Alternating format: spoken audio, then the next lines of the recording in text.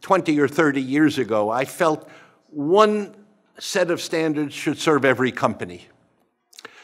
But as we started looking at the needs of small companies, the IASB concluded the users of the financial statements of small companies have very different needs for information than investors and creditors in big listed companies.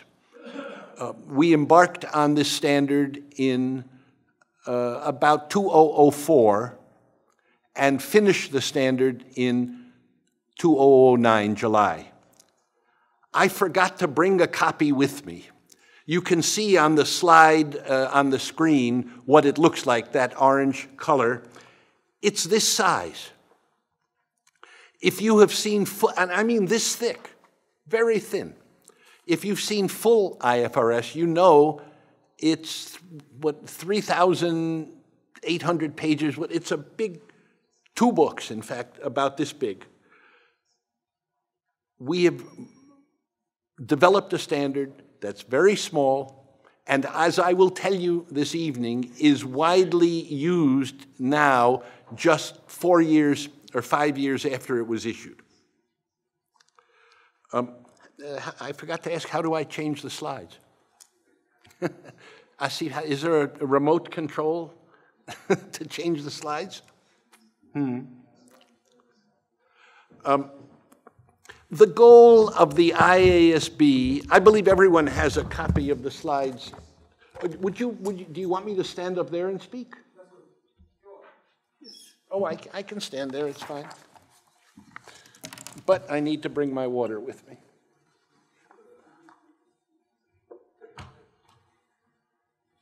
Thanks. Okay. This slide sets out what is actually in our Constitution as our mission: to provide the world's integrating capital markets with a common language for financial reporting. But our Constitution goes on and says, in fulfilling that objective, the IASB must address the special needs of small companies.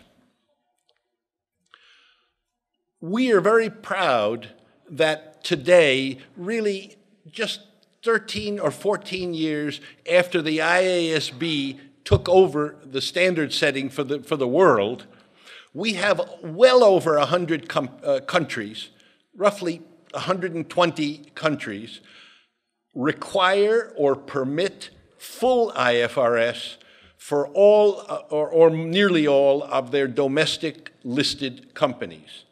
That is a huge adoption around the world. For the SME standard, which only was issued, as I said, in July of 2009, we already have 80 countries adopted. Now, for most of my career, I was an accounting technical guy. I worked for the US FASB, I worked for IASB, I wrote accounting standards. But since 2009, I've become a marketing guy. And I'm selling the IFRS for SMEs because I believe in it. Well, every good marketing guy needs a slogan, a marketing slogan. And mine is what you see here on this first line: good financial reporting made simple. And that is really what the IFRS for SMEs is all about. It's only 230 pages long instead of the nearly 4,000 for full IFRS. But it is built on an IFRS foundation. I can tell you literally that how I wrote every word of it. How I started was to take the Microsoft Word files of full IFRS,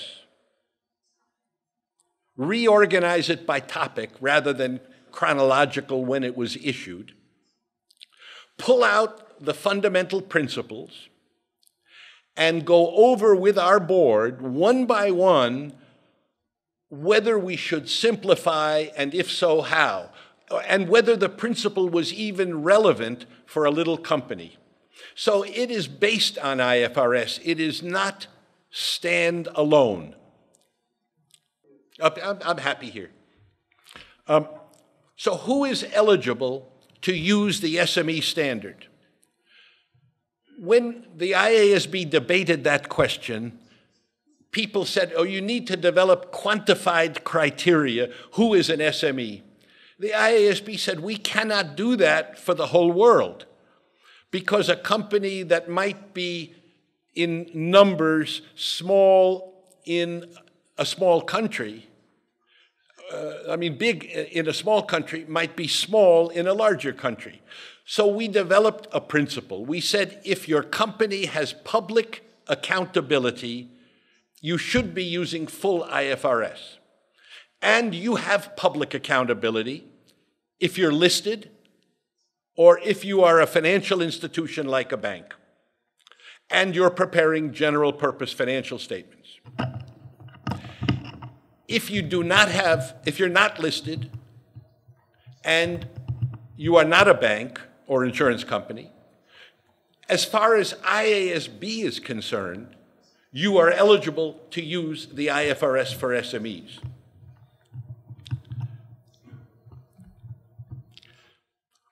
We've aimed the standard at companies that produce general purpose financial statements. But which companies are required to do that is up to the local jurisdiction. Remember, IASB is not a government agency. We don't have the power to tell one company in this world, you must use our standards.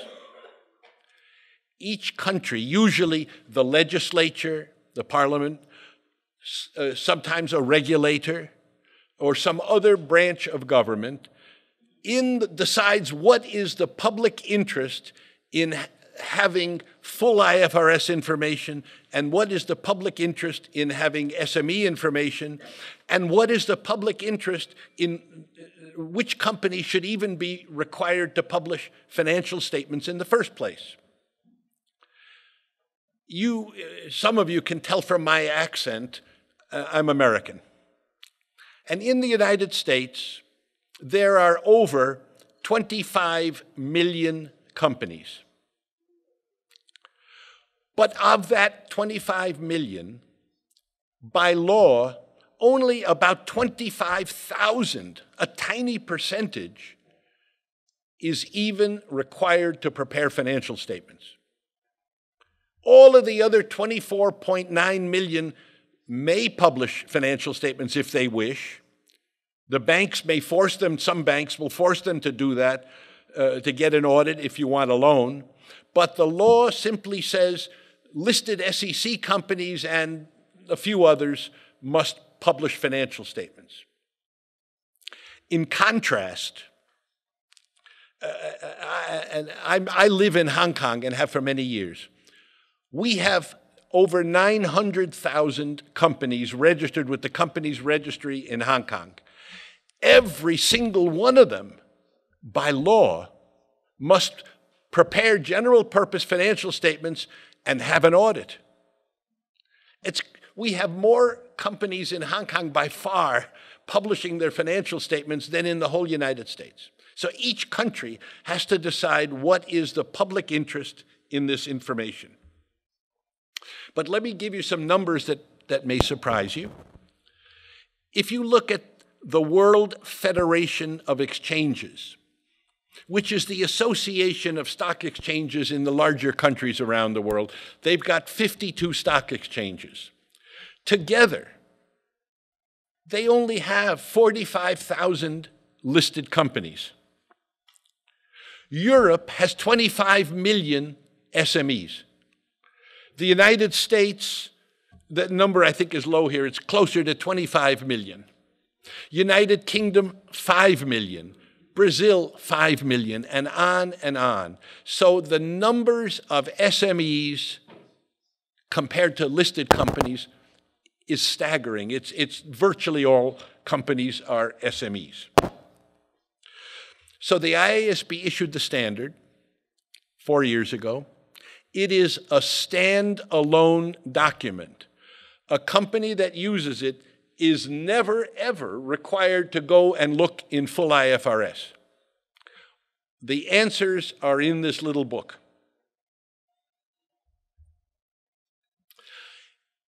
I mentioned earlier that we found the needs of the users of small company financial statements are quite different from big companies. An investor in a listed company wants to be able to forecast earnings, forecast stock prices, look quite long-term into the future. For SMEs, mainly the user is a creditor, either a lender who wants to know short-term, if I lend money to this company, what are my prospects of getting a return on my money and my principal when it is due? Or if I'm a creditor and I extend credit to this little company for 30 or 60 or 90 days, when I send my invoice, what are my chances of getting paid? It's a different group of users with different information needs, shorter term information needs than public capital market equity investors. So I've mentioned the standard is much smaller than full IFRS. It is organized by topic, not by chronology, which is how IFRS happened to be numbered. And there are many simplifications. There's actually 5 kinds of simplifications. Let me move this up. Number 1, some topics are simply omitted from the SME standard because little companies won't encounter them very often. I'll give you a few examples. Segment reporting, line of business and geography. Another one would be earnings per share. And so on. These are issues that our board identified as relevant for big listed companies, but not for the little ones.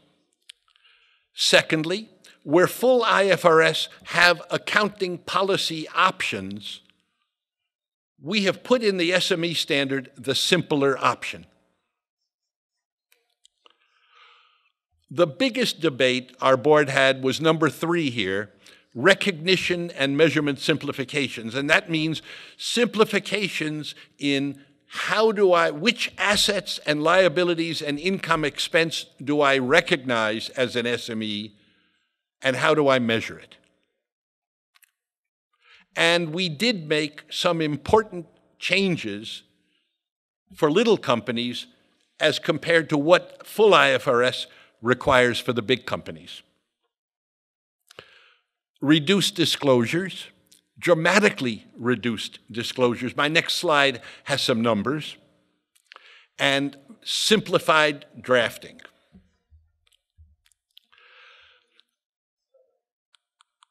All of the larger international audit firms publish big fat books of audit checklists for IFRS. And they have disclosure checklists. So I took one of them, one of the big accounting firm disclosure checklists for IFRS, and I counted the number of disclosures they have in their book. It's over 3,000. We published with the IFRS for SMEs, right in our standard, a disclosure checklist for the SME standard. So you can go count how many disclosures we require. It's 300. That's a 90% reduction.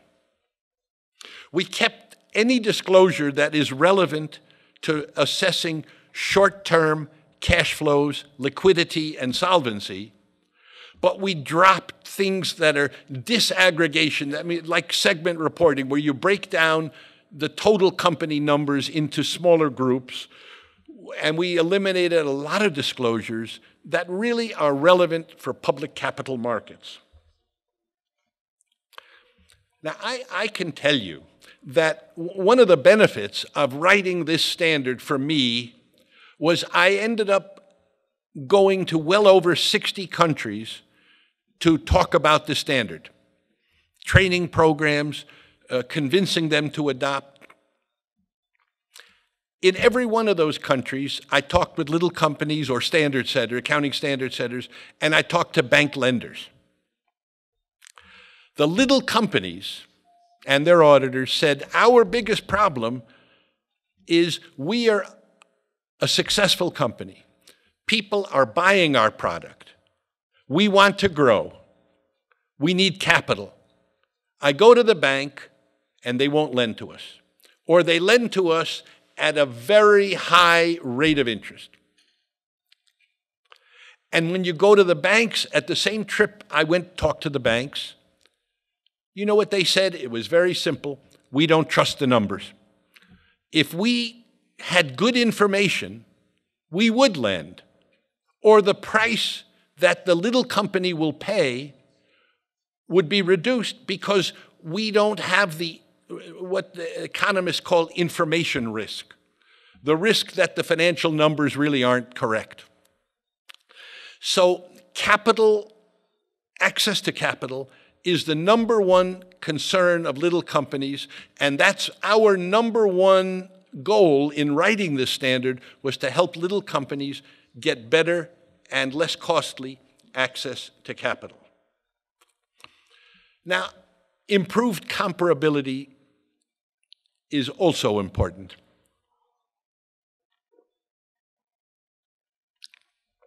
You can see that for public capital markets, for full IFRS, where you can buy shares of stock by turning on your computer, and you can buy shares listed in Paris or London or New York or Hong Kong. And so you really need to compare, but it's the same for little companies. They can go wherever they can go to get capital at the cheapest rate, and those who provide capital want to compare. Look at Europe. Europe is now 31 countries, the EU and EEA, and the old name for Europe was the common market. The point is that business crosses the borders, and we need to be able to compare information for small companies as well as for big, because the little companies might be borrowing money across borders just as easily as borrowing locally. Improved quality of reporting compared to national gaps. A good number of countries have developed their own SME accounting. But quite honestly, a lot of those left something to be desired. When I talked to those bankers, and you said, what information is important to you? They said, the most important financial statement I get is the cash flow statement.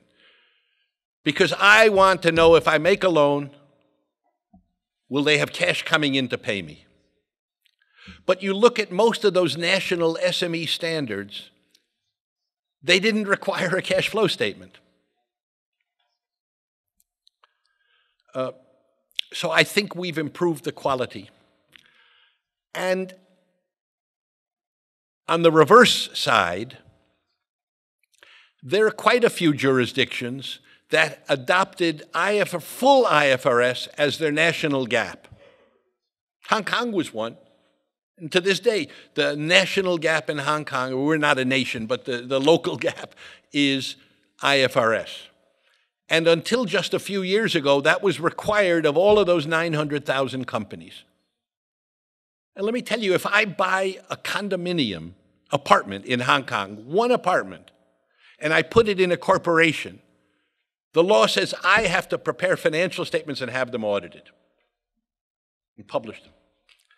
And believe me, if I did that and I go to look at full IFRS 4,000 pages, I wouldn't know where to begin.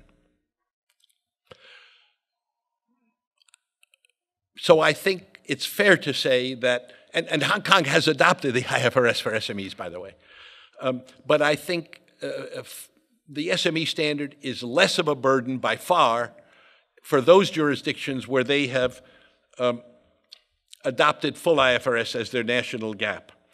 I've made a whole list of other benefits here. You can read them. I mean, they're pretty straightforward. I want to move on to show you what's actually in the standard. And we will be done by 8 o'clock. I promised Asif that. We've got over 80 countries have adopted. I've got slides 15, 16, and 17 is a list of those countries. I'm not going to read you the list, but I'm very happy, needless to say, that we've got so many, and also quite a few others debating, one of which is Saudi Arabia. But you can see all over the world, virtually every country in South America, Central America, and the Caribbean has adopted. Asia, some. In any event, we've got a lot of adoptions. The audit report says something like, in conformity with the IFRS for SMEs. The IASB generally, when it issues a standard, says, we don't say this, but we don't do much. We say goodbye and good luck. You know, we've issued the standard. It's up to each jurisdiction to do their own training and implementation. But we knew that for the IFRS for SMEs, we have a whole new constituency. Millions of these little companies that had no idea what IFRS is, who IASB is. They've now got a new simple standard. They need training, they need translations, they need help in applying. Let me give you some examples of what we've done. We've translated that standard already into many languages. Here's a list, Arabic included. We have others currently in process. We ran something that we've never done before, 3-day intensive training workshops. I participated in virtually every one of these. They're anywhere from 40 people to 100 people, except in Brazil, it ended up to be 7,000. They put it on television and so on. But 40 to 100 people in a 3-day workshop with a clearly defined curriculum, 2 teachers, all free. We don't charge for this except just pay our airfare to get wherever you want us to do this. The slides that we use for this training are all available on our website in 6 languages, you can see here, including Arabic. You can do your own training on the IFRS for SMEs, take our 1,100 slides, and the Institute can do their training. We encourage you to take our slides. We appointed an implementation group. We knew that as soon as we issued that standard, there would be questions arising. Not too many, but some about who is really eligible to use the standard, and a few questions on the technical issues. This committee, called the SME Implementation Group, made up of, it's now well over 40 people from all over the world. They meet by internet. They held one face-to-face meeting in 4 years now. And they make recommendations to the IASB on changes to the standard, and they develop questions and answers on application issues. We've only issued 7 Q&As. On slide 23, there's a list of them. I won't read you the list. You can download the Q&As for free from our website. Oh, I forgot to mention, I gave you that list of all of those translations. They're all available for free on our website. So the 230-page standard is available in all of those languages. Just download.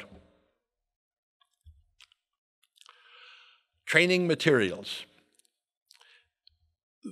Those slides I mentioned, the PowerPoints, are for training sessions, live training sessions with a group of people. We developed training material for self-study.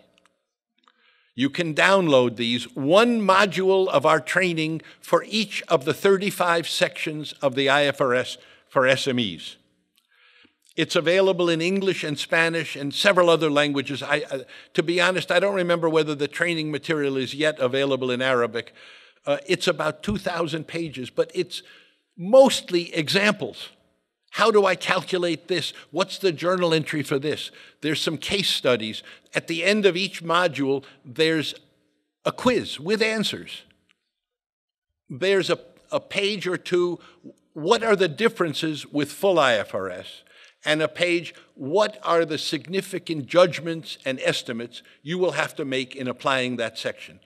All of these materials are available for free download, self-study. We have a newsletter. I'm already a little behind on this slide. We're up to 17,000 subscribers. I just checked with our IT people the other day. Every month, we have a newsletter with all sorts of news about the IFRS for SMEs, new adoptions, new Q&As, new training materials issued if we're going to do some training courses, that kind of thing. You can subscribe for free. It will come in email then every month. We've got a little executive briefing book for non-accountants aimed at bank lenders and also companies, small companies. Tells about the standard. One of the big issues we have, and I'm sure you have here in Saudi Arabia, is there are millions of companies around the world that are truly micro-sized. I mean, companies with from maybe no employees, just an owner, to 5, maybe up to 10 employees, very small. Probably not a full-time bookkeeper, let alone an accountant, maybe audited, maybe not. And these little micro companies said to the IASB, even 230 pages is too much, more than we can handle. So we debated 2 ways to go, 3. One is to do nothing. The second one is to have a 3rd tier of standards. Say, okay, we've got full IFRS for publicly accountable. We've got the SME standard for the middle, and then we have something new for the micro.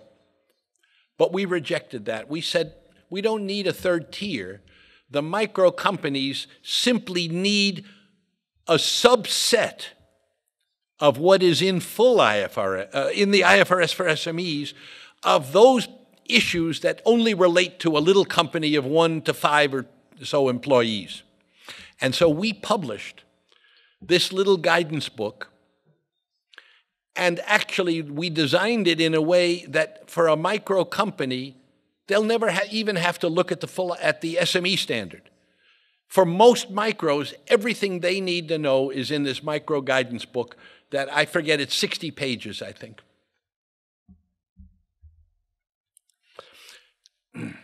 We're in the middle right now of a comprehensive review of the standard. We said when we issued it in July 2009 that after 3 years' experience, we will review the standard, see if anything needs to be changed. And we're in the middle of that. We had a public consultation, and we issued an exposure draft of a few changes.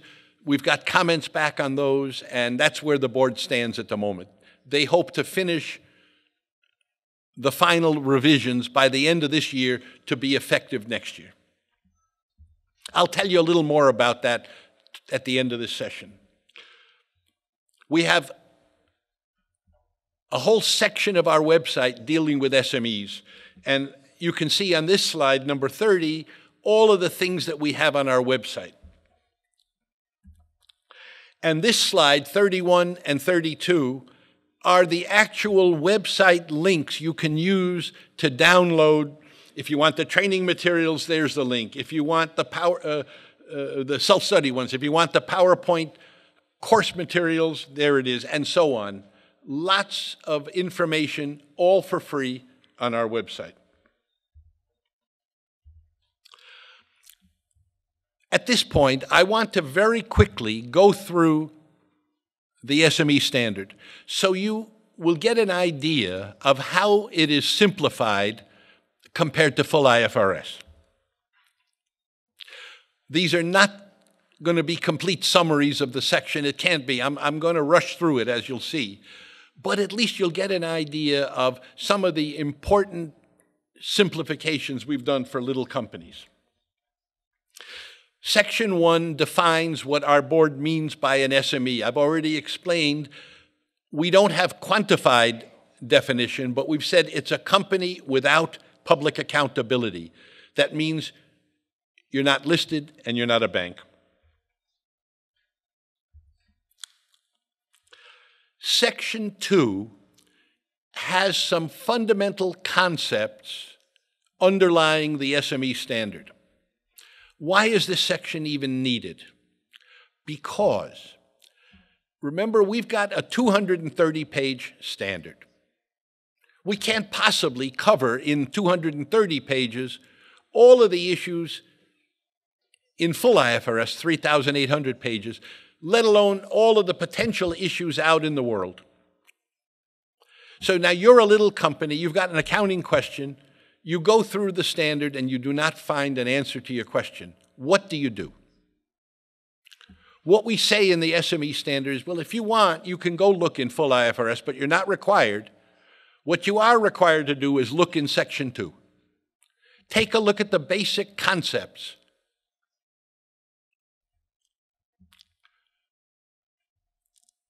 Let me give you a simple example. One of the concepts is an asset should not be carried on the balance sheet for more than its estimated recoverable amount. That's a principle. So now you have spent some money, your little company, on something, and you go through the 230 pages, you look, what did you spend your money on, and you try to decide, is it an asset that I can put on my balance sheet, or is it an expense? And you cannot find your particular kind of expenditure in the standard. Then you look at Section 2, which says, do you expect, is it probable that you will recover the cost? If it is not probable, it is not an asset. Write it off. So this is how Section 2 can help when you cannot find the answer to your accounting question in the standard itself. Let me move on. Section 3 is very important. It's the basic principles for presenting financial statements. We say first that you can presume your financial statements present fairly financial position, results of operations, and cash flows if you follow this standard.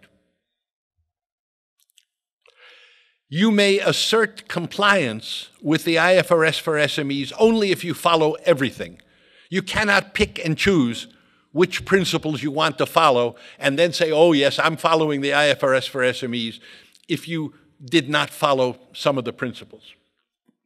We require 1 year of comparative financial statements, including the numbers in the footnotes. We have some exceptions in the standard for the footnote numbers, but basically you need 2 years of data.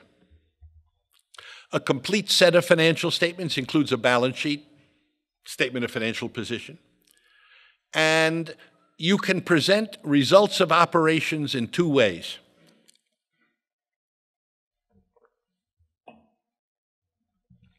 You can present a single statement of comprehensive income. I'll show you in the next slide what that means. Or you can present the old-fashioned income statement, bottom line, net profit or loss, and then a comprehensive income statement that has a few other items. Let's look at the next slide. Oops. Okay. On the left, the statement of comprehensive income starts with revenues, minus your various expenses, a subtotal called profit or loss, plus or minus any other items of other comprehensive income, of which there are very few in the SME standard. In fact, only 3. Later, another slide, I'll show you what they are. And then you have total comprehensive income. So you have a single performance statement. That's one option. Or you can have 2 performance statements, 2 operating statements. One, and that's in the right column on this slide, a good old-fashioned income statement. So it has revenues, expenses, profit or loss, double underline. And then the separate statement of comprehensive income that begins with profit or loss and has the items of other comprehensive income and the total. So companies can choose that, but all of the information that they present is identical either way. This was sort of a political issue, and we've ended up allowing the two alternatives because the information will be there either way. As you know, in full IFRS, there are many items of income or expense that are reported as other comprehensive income for lots of historical reasons. Some political, some technical. In the SME standard, we only have 3 items of OCI, and most SMEs will never have them. Number 1, foreign exchange gains and losses. Well, many SMEs have no foreign exchange. They only do their operations in a single country. Changes in fair value of hedging instruments. Again, little companies, for the most part, don't do hedging. Or they don't do cash flow hedges where you'll have the gains or losses in OCI. And actuarial gains and losses might be in other comprehensive income. If a small company has a defined benefit pension plan, but that will be rare. So these 3 kinds of other comprehensive income are rare. If an SME does not have that, I'm going to go back 1 slide now, then they only present the old-fashioned income statement. The bottom line is profit or loss. They have no OCI. They don't need to do anything more. A balance sheet is required. We do not require a current, non-current split. You can do that, or you can present your assets and liabilities simply in the sequence of liquidity. But we don't include in the SME standard mandatory requirements for the format of the statement or what you must label the line items. We have very minimal requirements for formatting. We have requirements for disclosure.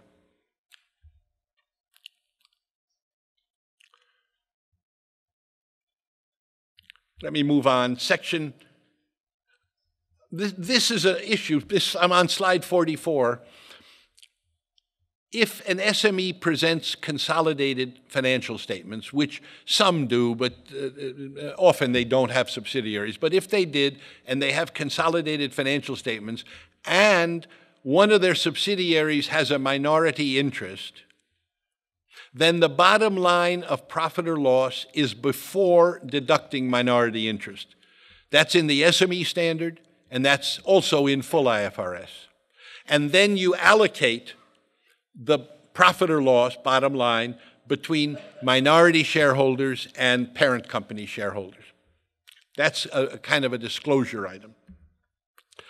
We require a statement of changes in equity separate from the operating statement, but SMEs can omit that if the only changes to equity are profit or loss and there are no owner investments or withdrawals.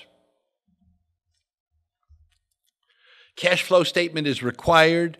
SMEs may choose either the indirect or the direct method of presenting cash flow from operations.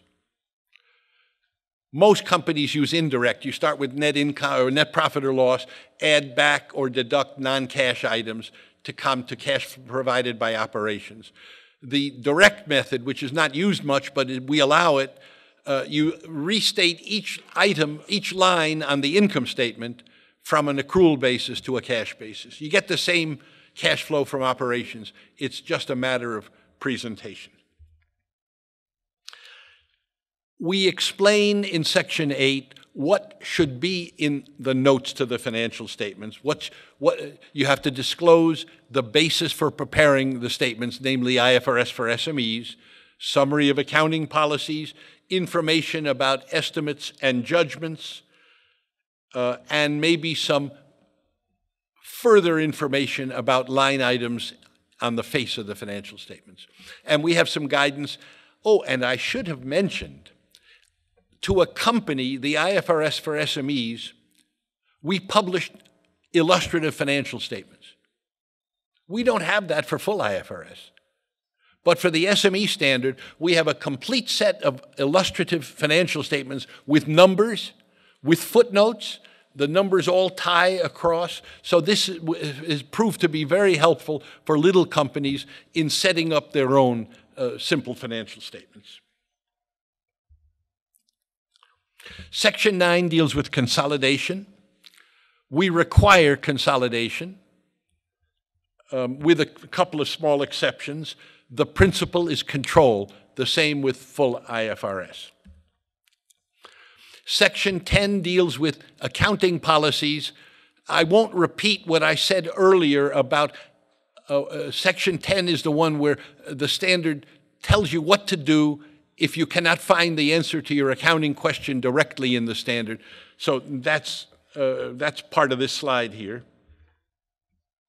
Tells you how to treat a change in accounting policy, a change in estimate, and a correction of an error.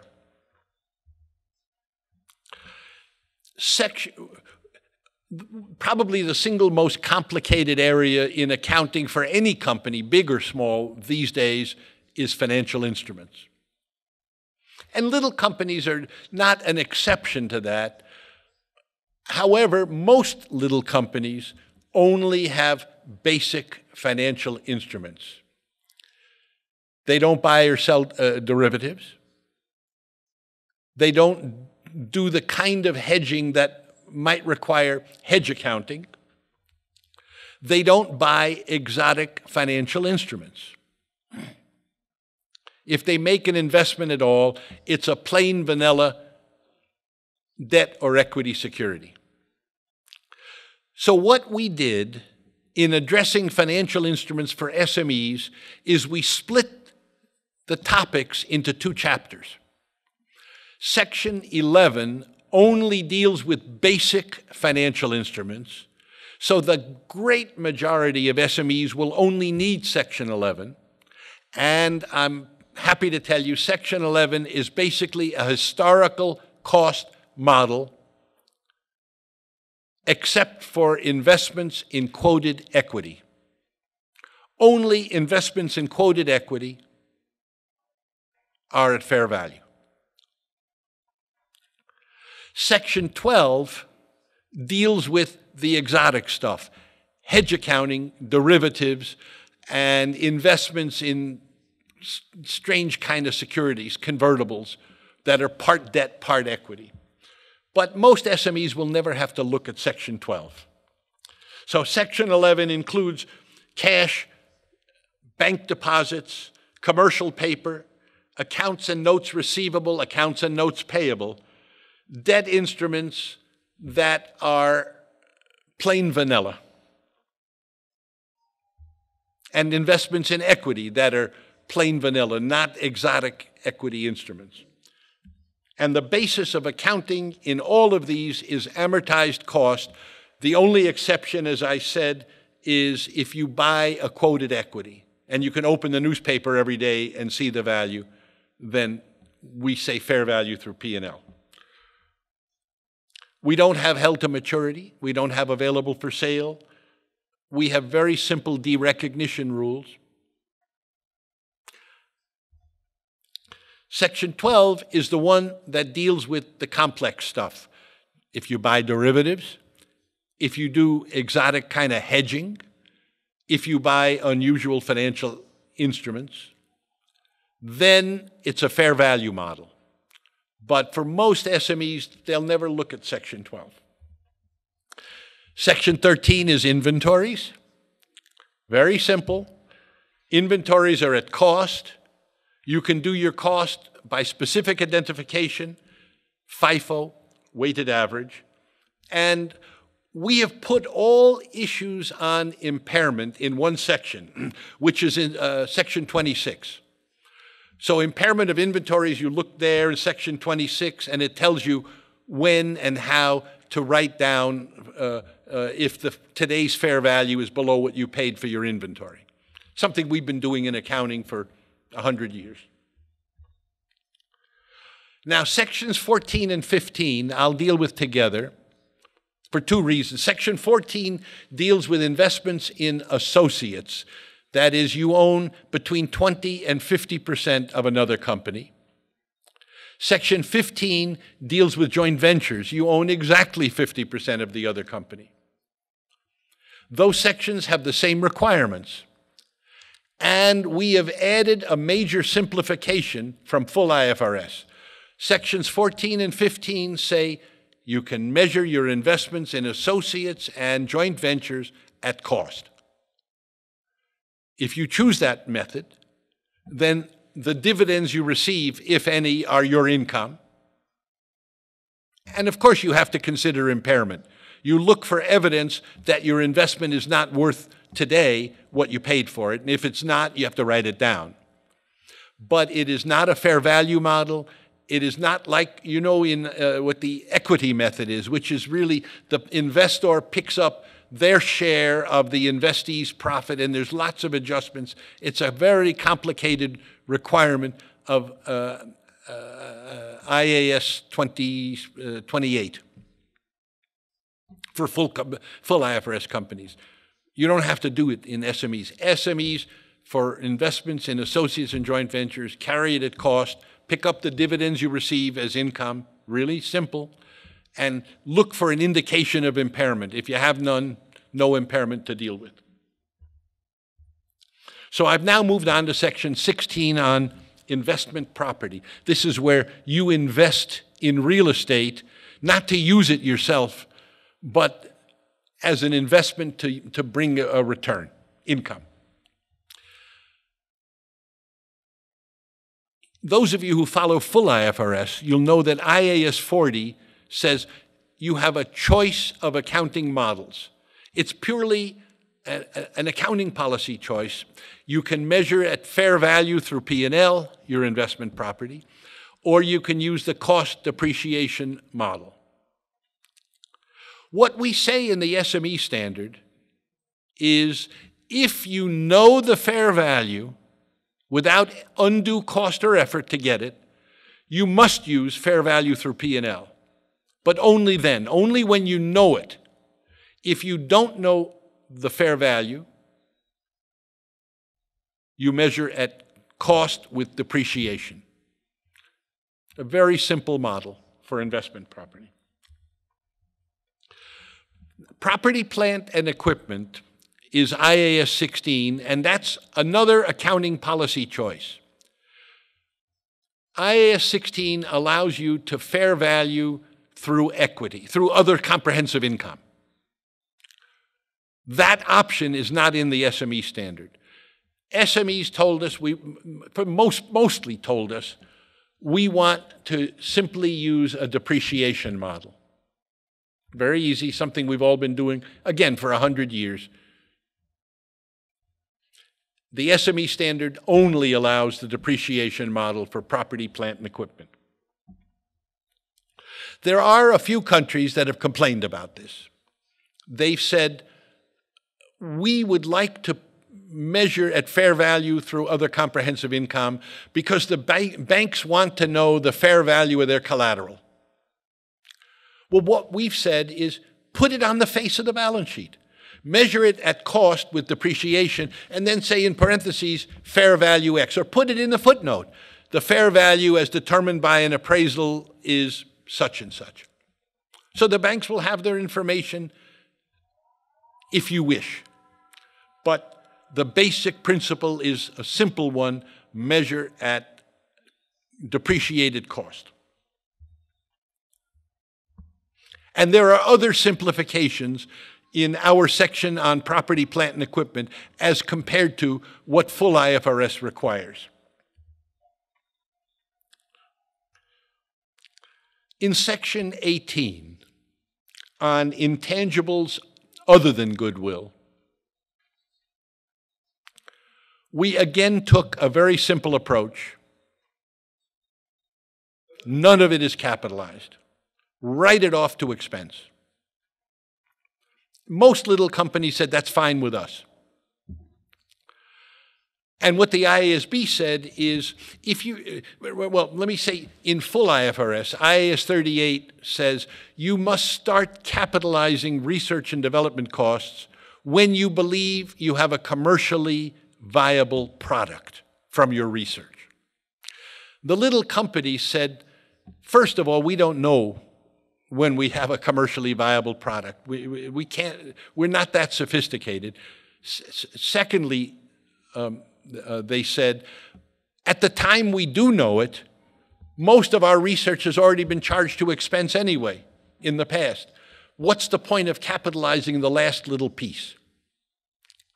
Now, you could ask the same questions about full IFRS, but that's another story. I'm only talking here about the SME standard. We made it simple, charge it to expense.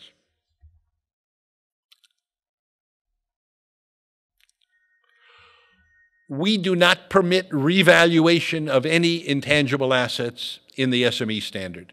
Full IFRS allows revaluation when there's a quoted market price. So milk quotas in Europe, taxi medallions in quite a few cities, stock exchange seats. Those are intangibles that have quoted market prices. Full IFRS says you can mark those to fair value through OCI if you wish. SME standard says charge it to expense. If you purchased it, then you amortize it. But if you've created the intangible yourself, charge it to expense. Now, here was a huge change from full IFRS. That was a big debate in our board. Our board had just issued for full IFRS, IFRS 3 on business combinations. And they said, stop amortizing goodwill. Instead, every year, test it for impairment, which means every year, the acquiring company must recalculate today's fair value of the goodwill that they bought last year or 2 years ago or 5 years ago, determine whether there's any impairment, and if there is, write it down. The little company said to us, we don't know how to calculate today's value of goodwill. We don't have money to hire a professional to do that for us. The chances are we're going to ignore the impairment. We think it's more conservative to simply amortize over a short period of time. And our board agreed. And we say amortize over the life, if known, if not, if you don't know, 10 years, a maximum of 10 years. Much simpler than full IFRS. Leases, our section is almost identical to full IFRS, but we have made a few simplifications. I won't bother talking about those, but I think for now, this section 20 is the same as IAS 17. As you probably know, our board is in the middle of reconsidering IAS 17. They may make it more complicated for the full IFRS, but for the little companies, we're going to keep it simple.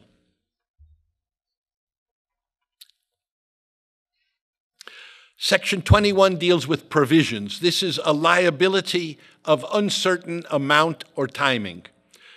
The little SME gives a warranty on its products. We don't know exactly how many customers will bring back the defective products. We don't know exactly what it will cost us to fix. But we have a history. What Section 21 says is you must accrue based on your best estimate, and we give guidance on how to measure. Another one, the little company is being sued, and the suit is in a court of law. Do we accrue a provision or not? We have guidance in this section on something like that as well.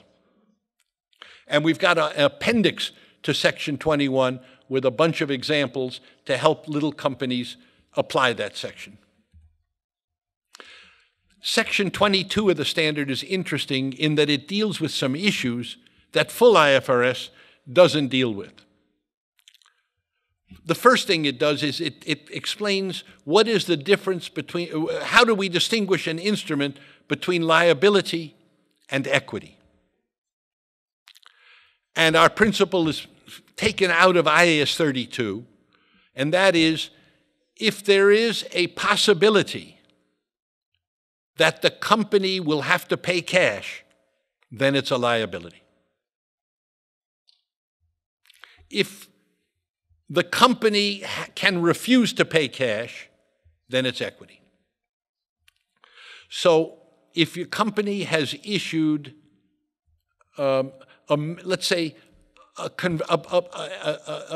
kind of share of stock that has a mandatory redemption feature. 10 years from now, the company must buy this share of stock back. Under full IFRS, well, I don't know what full IFRS, but we say that's a liability. The company cannot avoid paying cash. What we do in Section 22 that's not in full IFRS, we have guidance on original issuance of shares, sales of options and rights, how to account for stock dividends, and stock splits. Simple stuff in Accounting 101 in most universities, but it's not in full IFRS, but it is the kind of thing that little companies will encounter. Revenue recognition, we have the same principles that are currently in IAS 18. Basically, if you're selling goods, you recognize revenue when you transfer all of the risks and rewards relating to those goods. Usually that means delivery, but as we go on and explain in Section 23, sometimes you've delivered, but you're still on the hook. That is, you made a promise that what you built will produce a certain quantity of output, and you'll keep fixing it until it does, or you've made other promises. Let's say you've told the buyer, well, if you can't sell it, we'll buy it back. Well, then you really haven't sold it. So we've got guidance on that kind of thing in this standard. If you're selling services, we say use the percentage of completion method. Section 24 deals with government grants, and let me say, if those of you who have read full IFRS will probably agree with me, one of our worst standards is IAS 20, because it says you can measure a grant any way you want. Even, let's say the government gives you land to build your factory, you can measure it at a nominal amount of 1 Riyal, or $1. So what does that tell the investor? It tells you nothing, but that's allowed in full IFRS. We said for the SME standard, little companies get grants, let's measure this stuff right. And so what we've said, when you get a grant, measure the grant at the fair value of what you receive. That's one of the choices in full IFRS, but it's not required.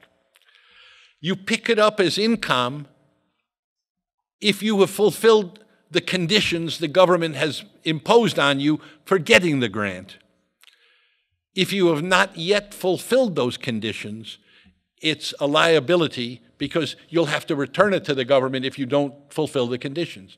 If you fulfill them over time, then you'll spread the income over time. It's a simple principle. It has, to my knowledge, we haven't had any questions or problems about this section since we issued the standard. And I hope someday full IFRS will move in the same direction. Now, this is one we've gotten some flack over, Section 25. Section 25 deals with borrowing costs, and what we say, simple accounting, charge it to expense. When we issued the SME standard, full IFRS gave companies a choice: charge it to expense or capitalize some borrowing cost if it relates to a self-constructed asset. They've since changed full IFRS to say you must, it's not a choice anymore, you must capitalize if it relates to a self-constructed asset. They changed full IFRS as part of the convergence with US GAAP. But if you read IAS 23 on borrowing cost, you'll see how to calculate the amount that's eligible for capitalization, and the asset base that's eligible is very complex, especially if you have not borrowed money with a specific debt issue for a specific project, but you finance that project with your general borrowings. How do you allocate the cost of the borrowing to a particular project? It ain't easy. And what we did for SMEs, we said, don't bother, just charge it to expense. I said we've got some negative reaction to this. There are a few countries that would have said to us, we would like to capitalize. And that's one of the issues in our comprehensive review. So maybe the board will change, we'll see. Share-based payment, that's a fancy term for stock options. We thought, well, we don't even need to address this for SMEs because most SMEs will not issue share-based payment. But actually, we learned that that's not true. Many SMEs in many countries do issue payments in shares in some way. They may not be stock options, but it's still a share-based payment that has to be accounted for. So what we did, see, full IFRS says you must measure the fair value. We're using an option pricing model, you know, like Black-Scholes model. This is very complicated for listed companies to measure, and they have to hire compensation consultants, actuaries, etc. Little companies haven't got the money to hire the experts, and there aren't enough experts around the world to do it for these little companies. So what we said is, if you know the fair value of any share-based payment you've given, if you know it without undue cost or effort, measure it that way. If not, Section 26 says, here are 3 simplifications that you can do so that you can measure this in-house. Basically, what we say is the board of directors can estimate the value as best as they can.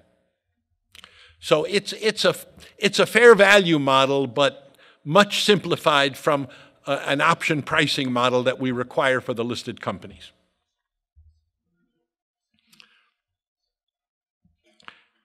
I mentioned we put everything on impairment in a separate section. It's section number 27.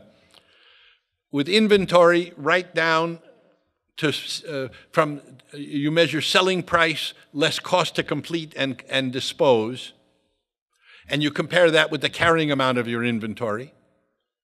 And if it's lower, write it down. For everything else, you must write it down.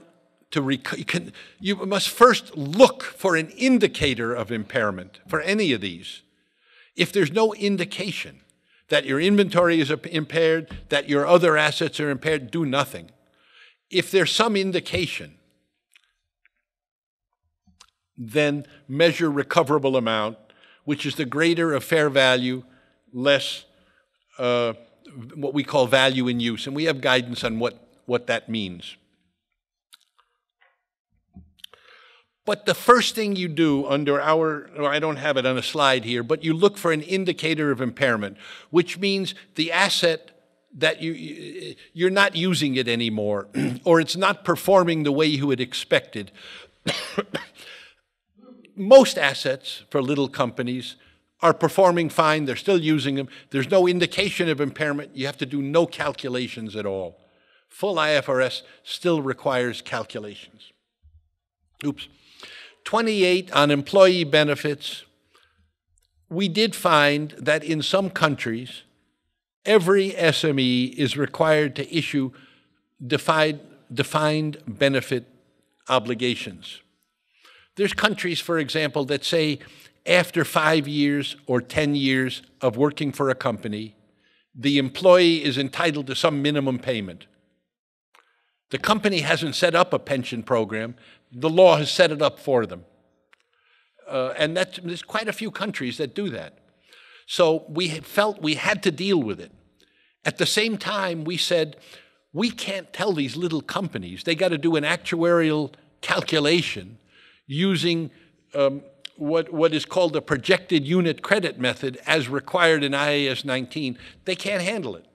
So what we did in our Section 28 is we put in simplified calculations that a company can do in-house.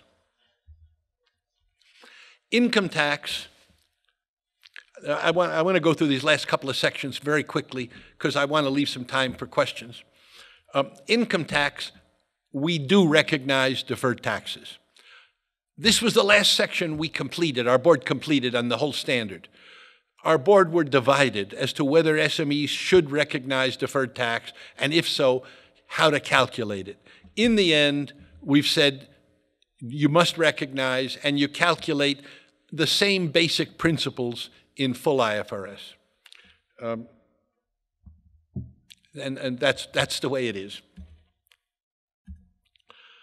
Foreign currency translation, we have the same principles as in full IFRS, IAS 21, which is a functional currency approach. Your company must decide what is your functional currency. Where I live in Hong Kong, we've got thousands, hundreds of thousands of SMEs who do most of their business in mainland China. So all of their revenue comes in renminbi, the factories are up in China, and the expenses are paid in renminbi, but it's a Hong Kong company and the financial statements are in Hong Kong dollars.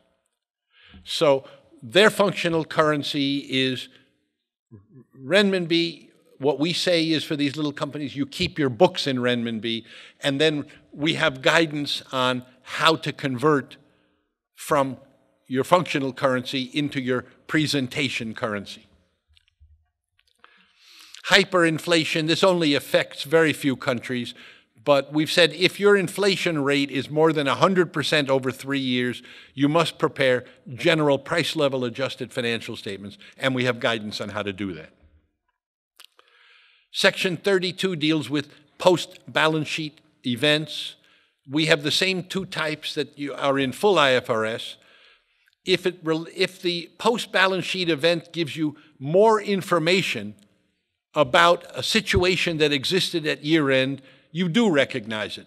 So you had a receivable, an account receivable, your SME, somebody owed you money, you weren't sure if you would get paid or not, but the second week of the year, after your year end, that company goes bankrupt. Well, now you're very sure they're not going to get paid, and they didn't go bankrupt in 2 weeks. They were bankrupt or close to it at December 31st. You should recognize the write-down in the old year. On the other hand, if you have a fire in a factory in January for a December year end, that is not a situation that existed in December. You do not write it down. We have a lot of guidance on related party disclosures in Section 33. That's important for little companies, probably more than for listed companies, because the little company is managed by one owner, and there are opportunities for transactions with the owner that may not be at arm's length. So we don't say you must impute a market price for transactions that you've entered into, but you must disclose the terms of those transactions. The only thing I'll point out in Section 34 is agriculture.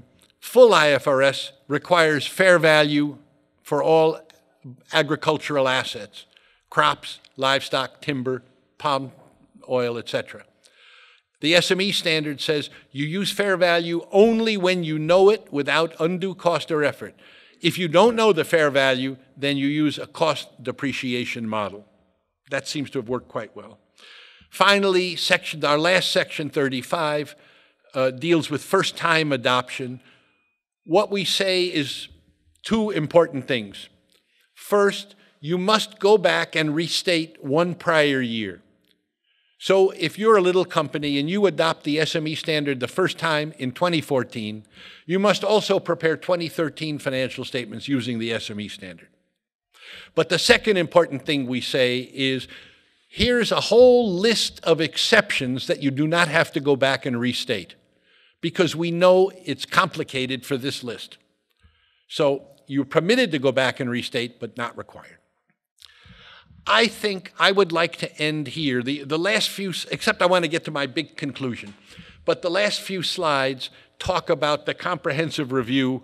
I want to skip those. You can read about it. It's going on now, and this section talks about the proposed amendments. But I want to just finish up on my slide number 93, headed "In Conclusion."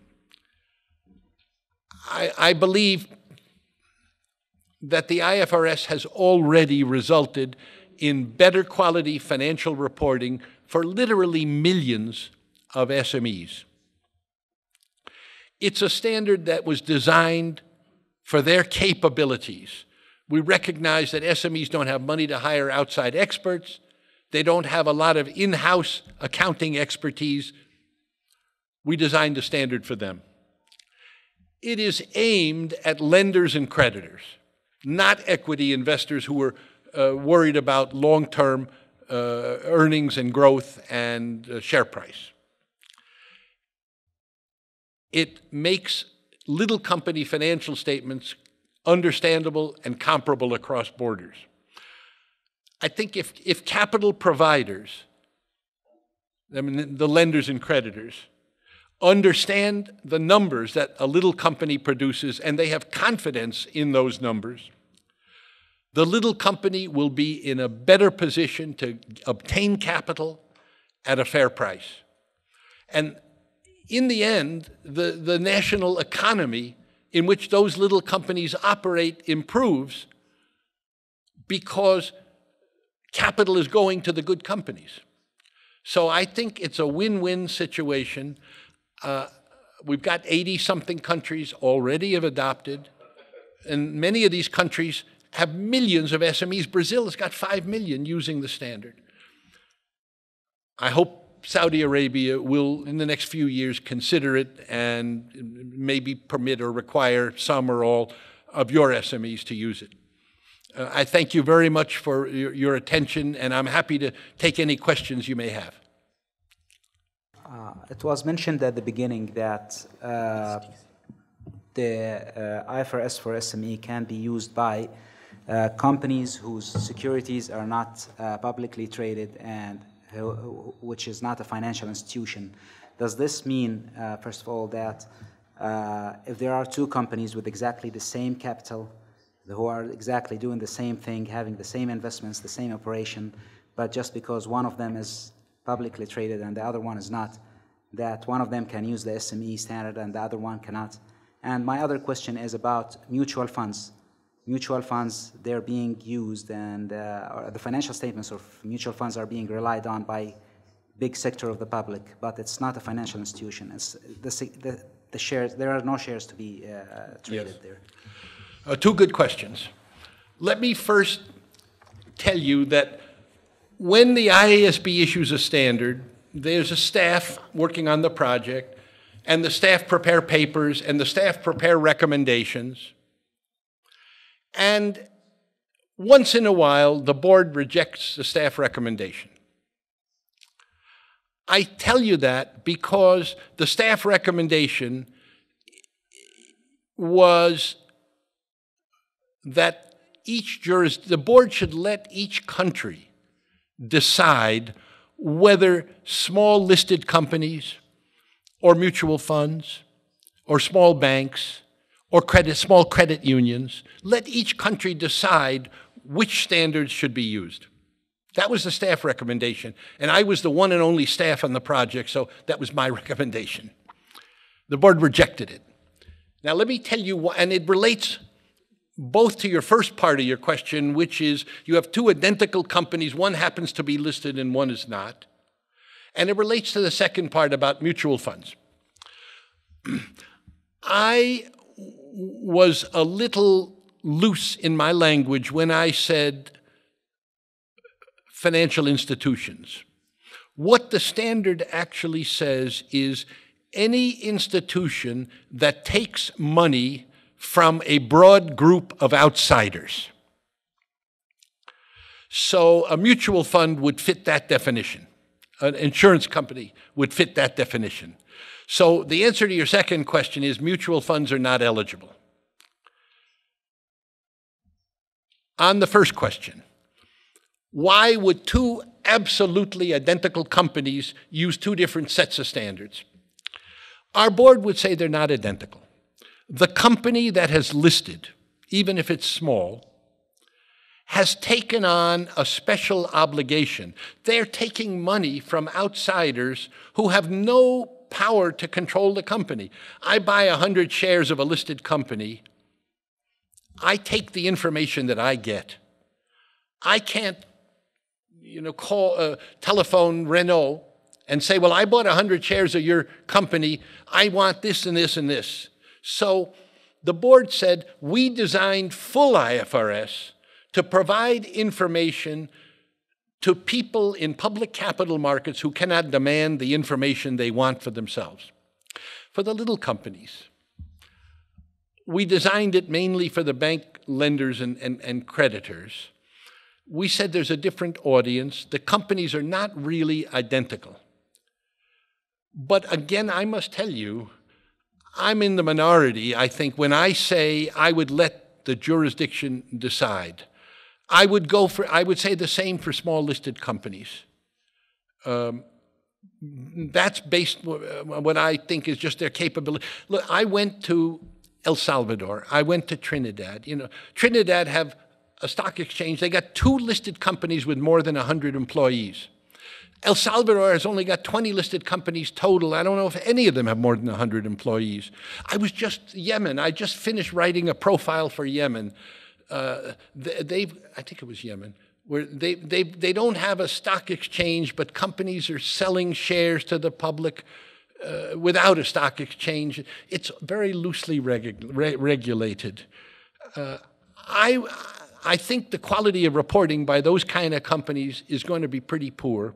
And if you tell them they've got to use 4,000 pages of full IFRS, I think you're not going to get as good a set of financial statements as if you say, well, you're permitted, or your regulator or your government can decide it's in the public interest for them to use SME standards.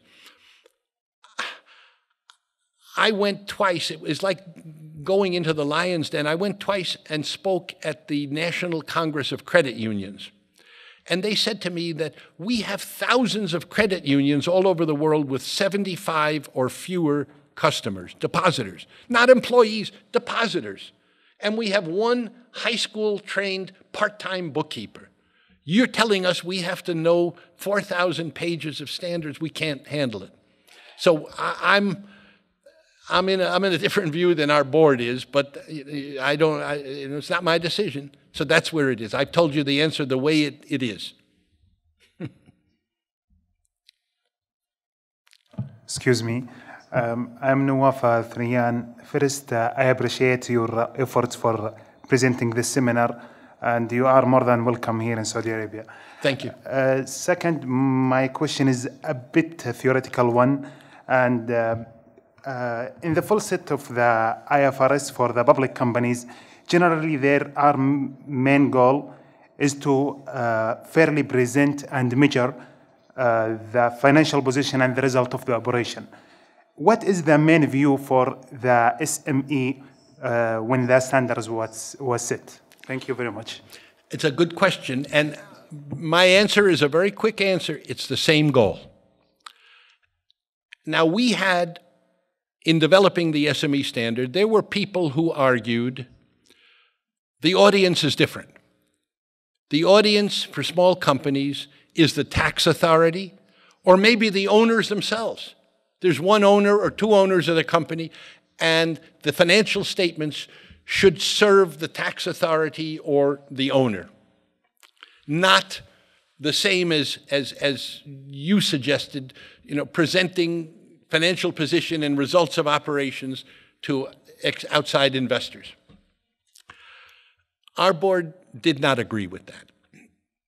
We said, first of all, for the tax authority, our standards cannot possibly measure taxable income in 180 80 countries around the world. That's tax law. What we can do is provide a balance sheet measuring the company's assets and liabilities, income statement measuring revenue and expense for an investor with a bottom line on the income statement. And then if you want to have adjustments from the bottom line to meet the needs of the tax authority, that's additional and easy to get information. Likewise, for the owners. The owner can demand whatever information they want. If the owner wants to go out, is trying to decide, should I buy insurance on my various properties, the owner may say, I need to know a replacement cost for all of my properties. But accounting can't provide that. So what we say, and it's the identical for the SME standard and full IFRS, we want to present financial position, results of operations in financial statements that are aimed at external users, investors, lenders, and creditors. So I think it's identical to your theoretical question. We get the same answer in full IFRS as we do for the SME standard. Thank you very much. Yeah, Asif. Thank you, Paul. I'm Asif Iqbal from SOCPA. Is ISB considering a third set of financial statements for level 3, smallest of the small entities like micro entities? My short answer, Asif, is no. The IASB did talk about it.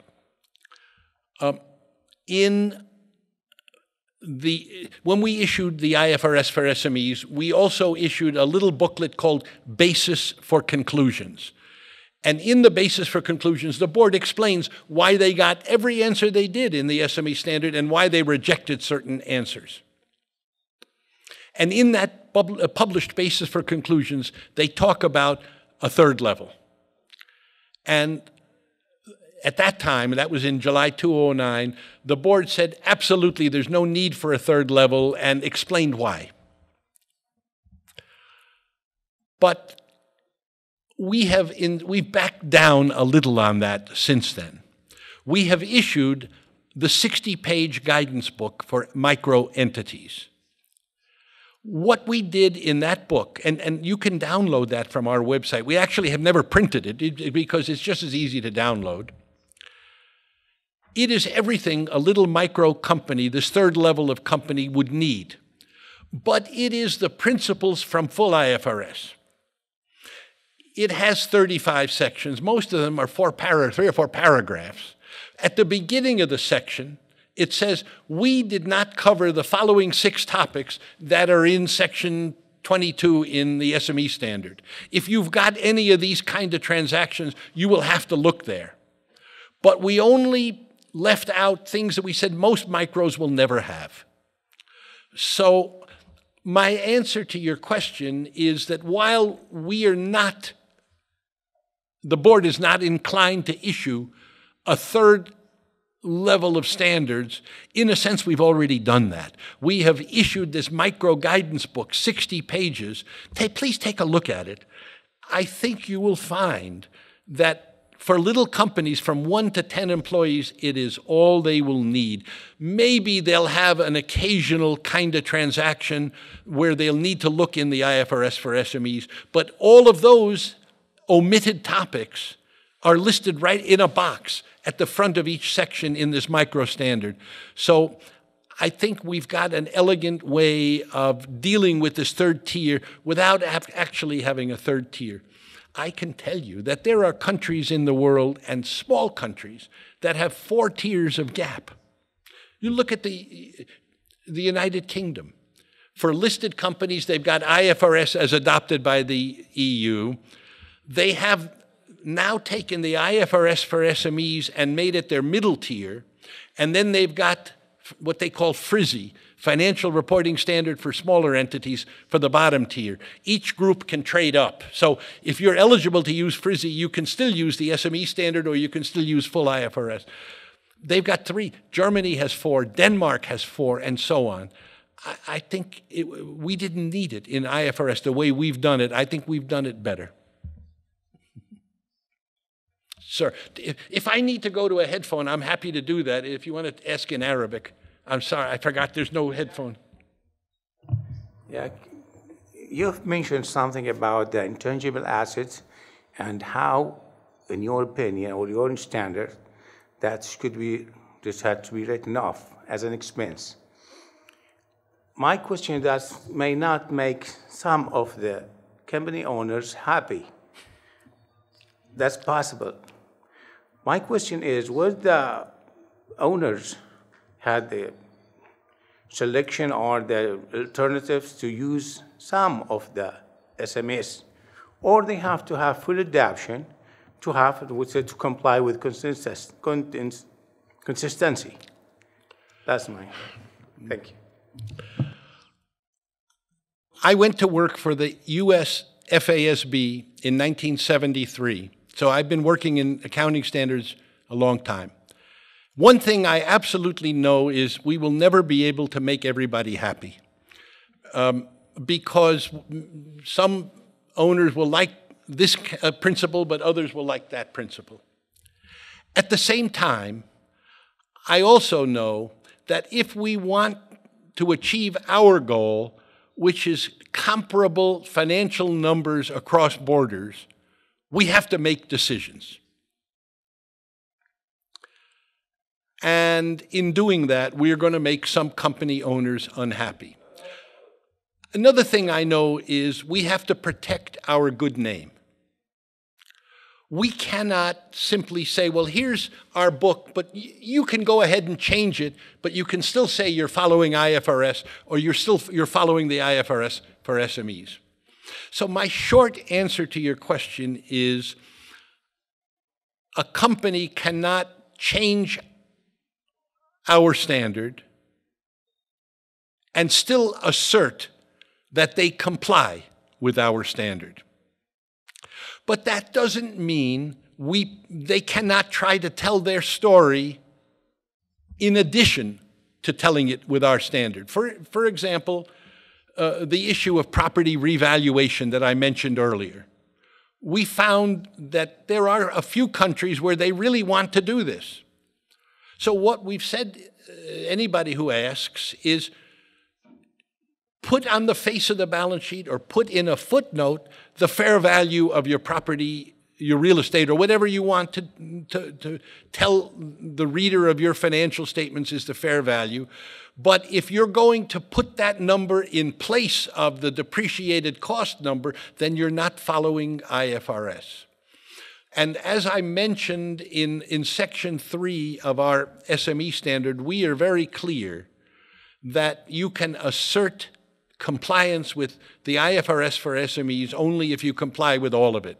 You cannot pick and choose, because if your company picks and chooses this item and the next company picks and chooses this item, and already you've got 3 or 4 different possible permutations, and then when you've got millions of companies, there will be just no comparability at all. So this may not be the answer you wanted to hear, but this is the reality.